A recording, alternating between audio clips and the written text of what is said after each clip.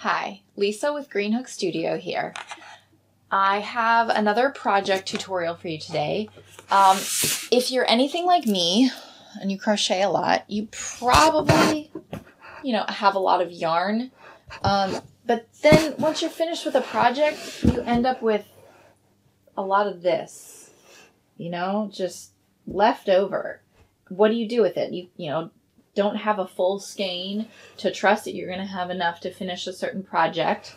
Or maybe it's like a weird texture and doesn't quite go with everything. Or it's like random variegated. What are you going to use it for? Well, I have an answer for you today. I'm going to make a scrappy tote bag. What I'm going to do is just grab a whole bunch of yarn and hold 5 strands together, use my N hook, and whip up a tote bag. Now, you can join me in doing this with any yarn that you have. You can purposefully plan to use the same 5 colors the whole way through. You could use 3 of one color and 2 of another and just use 2 colors throughout. Or you can just go wild and just see what comes next and play yarn roulette with your scrap bin. I like to pick a colorway and just work with that the whole way up. For example, to do all pinks, I also have one that I have made that's all blues. You can make it rainbow as you go up. It's up to you. Today, I'm going to use up my green scraps. So why don't you grab some scraps and your N hook and start crocheting with me.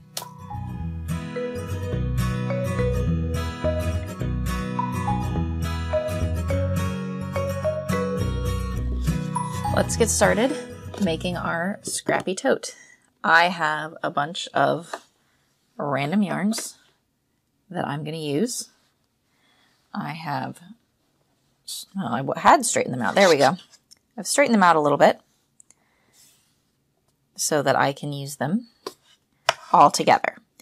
And then I have another bag of scraps to work in of smaller balls of yarn when I am ready to change colors. But I like to start with some darker colors at the bottom to have more of that heavier weight of the darker colors at the bottom of the bag and then work my way up. So to get started, just like just about any crochet project, I am going to make my knot.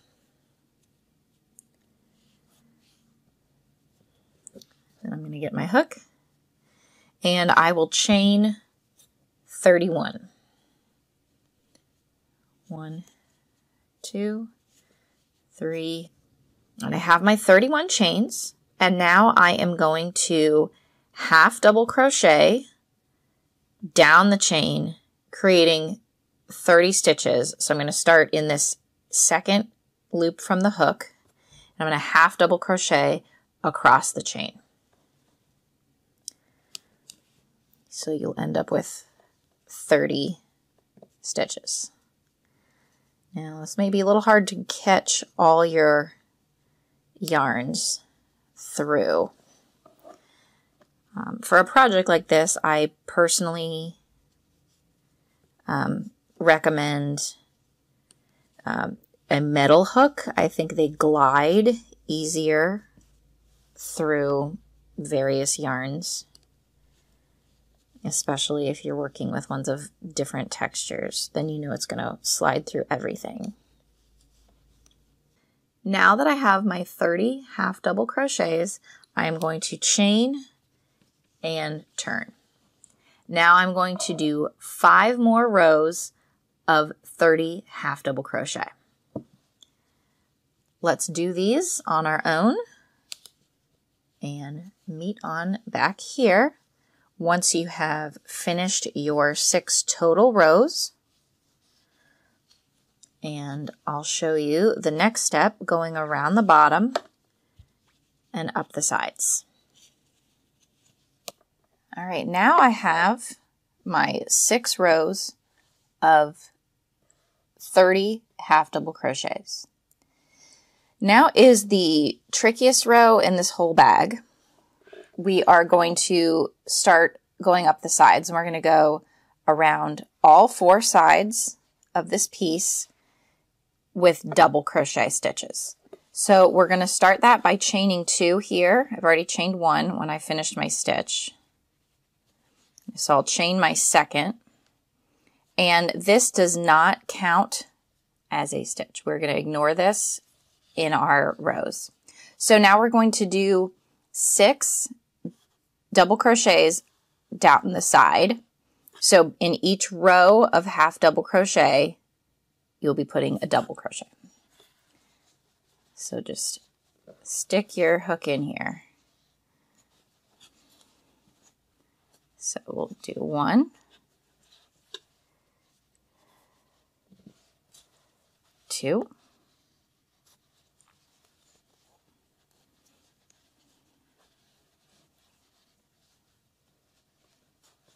3,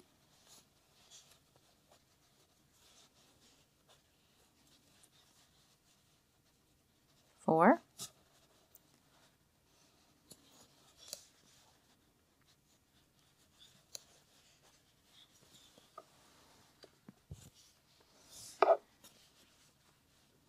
5, and then 6.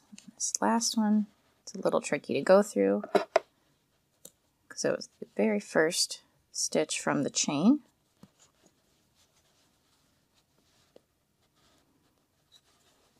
All right, good enough. This is going to be the bottom of my bag. All right, so I did 6 double crochets on the short side. Now we're going to continue around. I have a spaghetti mess here. Sorry about that. Maybe you can do better than me. So I'm going to continue down the side, and I'm going to do 30 double crochets. Let's see.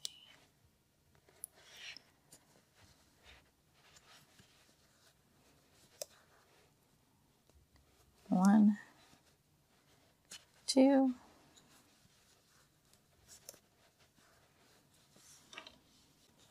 All right, now that I have my 30 across, I've come to the corner. Sort out a little mess here.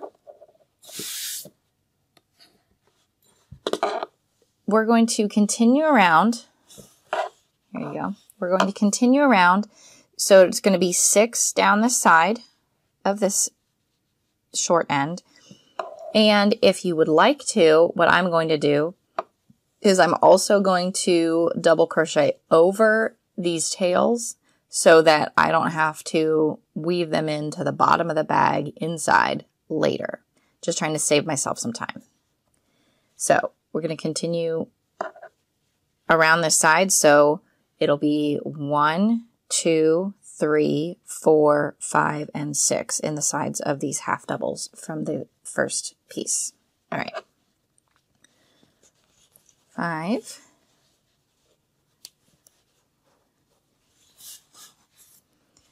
And number 6. Right in here.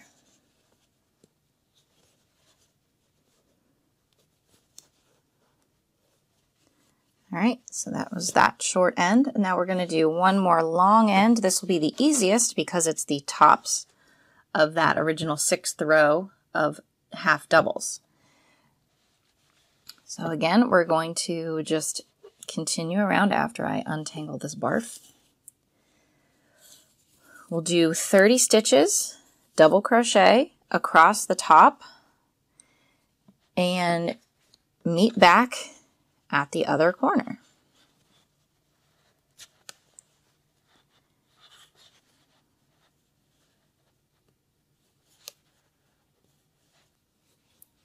All right, so I've got 6 on each side, 6 double crochets on each side, 30 double crochets on the long sides. So this is row 1 of our double crochets. We will slip to join, chain 2, and turn to start working up the sides of the bag. This was row 1. We are doing 12 rows total of the double crochet. So sometimes you will be working from the inside of the bag, and then when you turn, you'll be back on the outside of the bag again. All right, before I go too far, I want to demonstrate how to add in a new strand of yarn. So say my white ran out, and I want to add in a new strand of yarn from my scrap pile, from my basket of small balls of yarn. Let me demonstrate how to do that.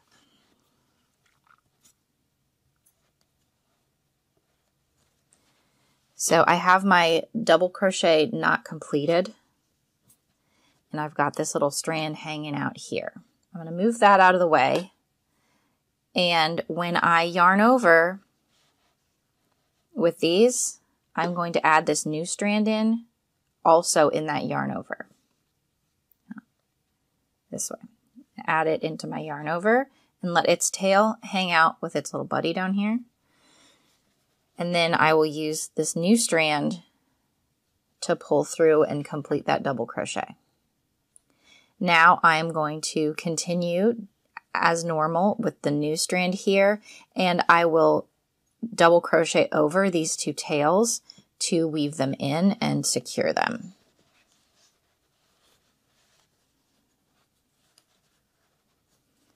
You can do that anytime you need to add in a color, anytime one of your scraps runs out. So again, we're doing 12 rows total of the double crochet sides, and I will meet you back here with those 12 rows finished.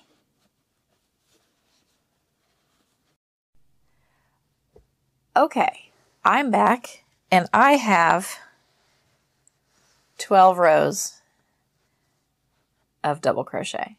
Isn't that pretty? Lots of greens. These are just all from my scrap bins, things that I wasn't going to use for anything else. So now that I have 12 rows of double crochet, the entire sides of the bag, it's so tall and wide I had to zoom out my camera here. Okay, so what I have done is I marked the center of each side with a stitch marker. If you would like to be scientific and exact, you can count out your stitches to make sure that that's the exact center. I eyeballed it because that's who I am.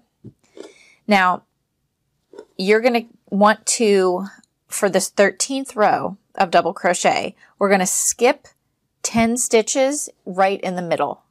So this is my middle, so I'm going to count 5 on one side and then 5 from it. And that is the stitches that I am going to be skipping. So that's what's going on here. Going this direction, I am going to double crochet until a few stitches, 5 stitches before this stitch marker. Okay. This is the first one I'm going to skip.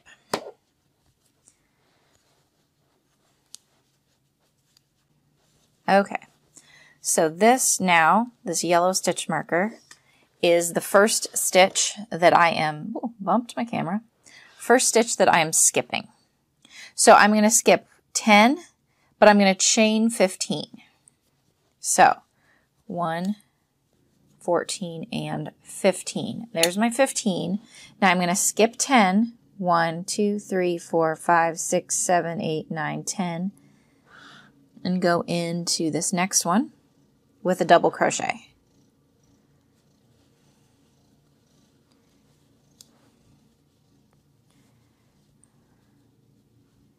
And this is what's going to create that handle, if you hadn't already guessed. If you would like a longer handle on your bag, go for it. Just chain more and make sure that you chain the same amount on the other side. Okay, now I am going to continue crocheting around to the other side until, let me move my stitch marker here, I get to 1, 2, 3, 4, 5. This will be the first one that I skip on that side. Okay, so let's double crochet. Oh my gosh, why is this stuck? Okay, continuing to double crochet around to my yellow stitch marker. Okay, now I am to my first skipped stitch on this side.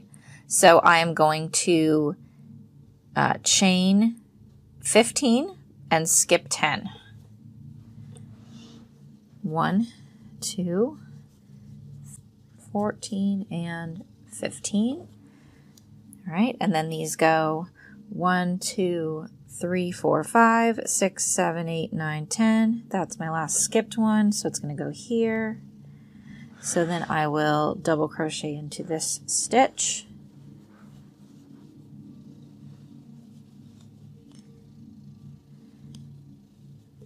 Here's my other handle. And I will then finish this row as normal, just a few more to go.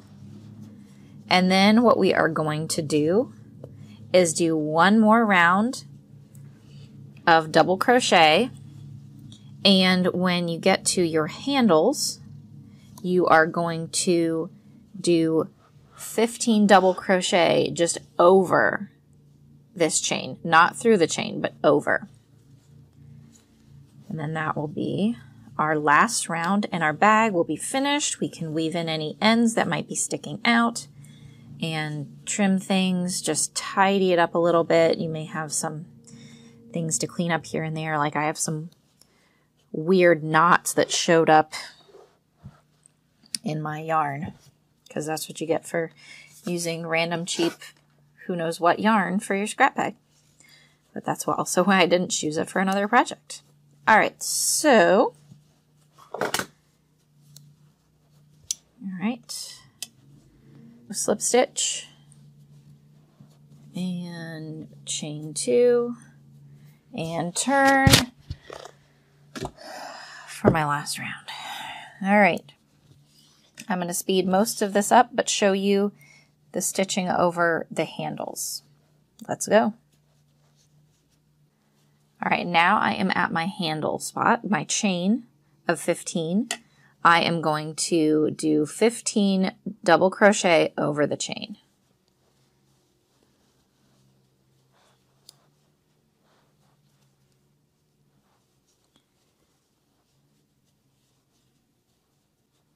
And 15.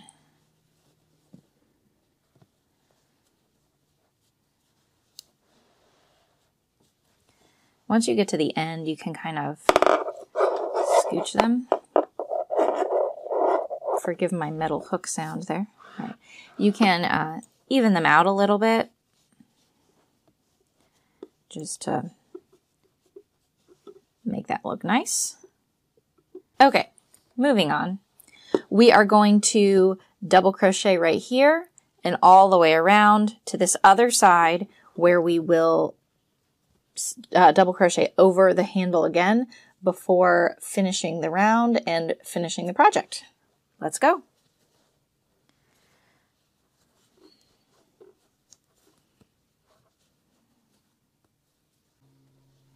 All right, time to crochet over this chain again here. We'll put one in here.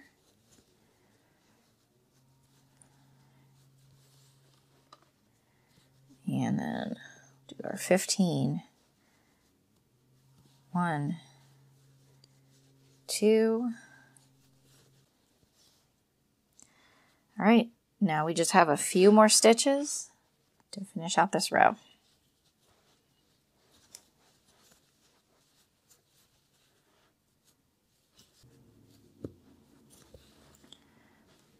Okay, here it is. One last slip.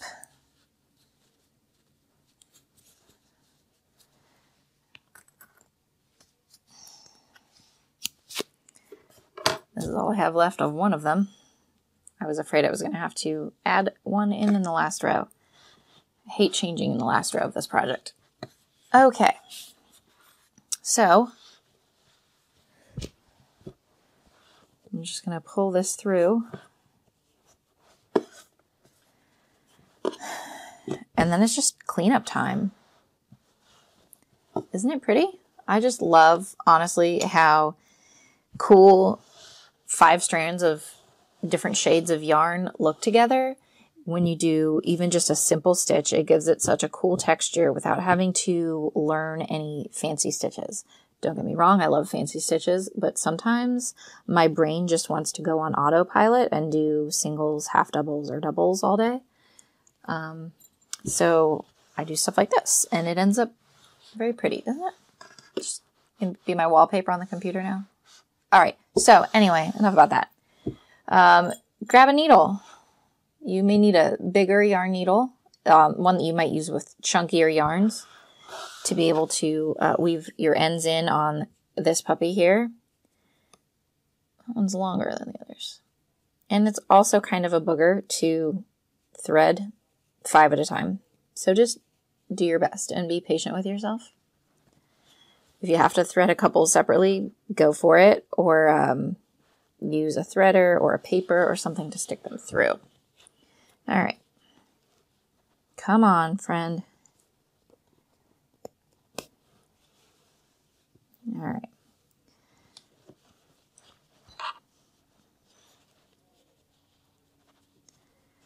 All right, so we just want to weave it back and forth some.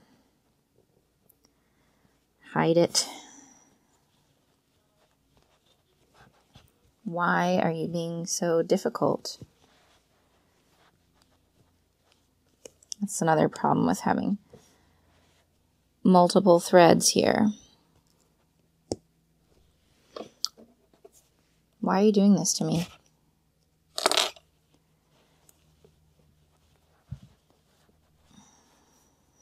Sometimes you just need a little extra grip.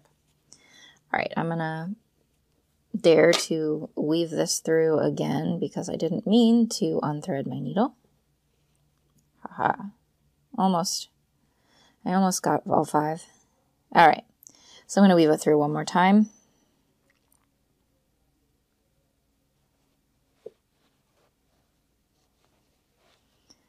Just to hide my ends.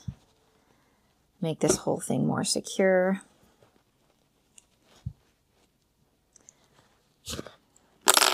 All right, so there's my ends.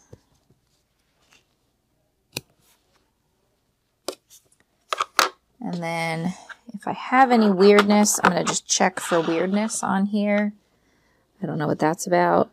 I'm just going to shove that in. Here's a little end that wants to stick out the front from a knot. You just kind of search for anything that might have stuck through on any of the sides. I had a couple knots in my yarns. So I got my stitch marker. There's one. Looks pretty good. Then you can check inside for knots. Do you see any knots? I'm going to reach in there and trim a couple places where I crocheted over the yarn when I added new colors. All right, I'll do the others off camera because that's too tricky to show because this is a large bag on a small desk. This is the size of it.